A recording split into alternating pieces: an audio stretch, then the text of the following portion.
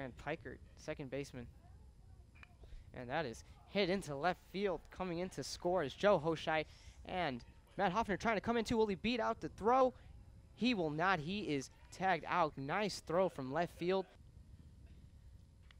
And there's a shot hit to right field. It's going back, and that is gone for a 3-run home run for Owen Taylor, the DH. Game can be a bit long at times. Yeah, and there's a shot hit into center field, and that's going to drop after Afner dove and was not able to catch the ball. And we have a throw over to third, and he is safe. Hoffner slides safely in. And there's a ground ball hit. It was deflected by the pitcher, and it's going to squeak through up the middle. Hoffner's going to score. Decrease. The score is now 6-2 Jayhawks.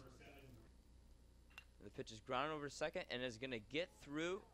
Connor McKay is rounding the base. The throw home went through, and he is out at home for the third out of the inning. Shortly, here it is, and he swings, and it gets by Cody Stevens. No, it doesn't. He's able to dive. He throws it to second and first in time for the double play. Nice play by Cody Stevens, diving to save that ball in the infield. The 0-2. Swing and a miss. And this ball game is over. The Kansas Jayhawks defeat the Northwestern Wildcats 6-2. Cats score a run in the second and fourth inning, but are shut out for the remainder of the game. Second game will be tomorrow here at Rocky Miller Park.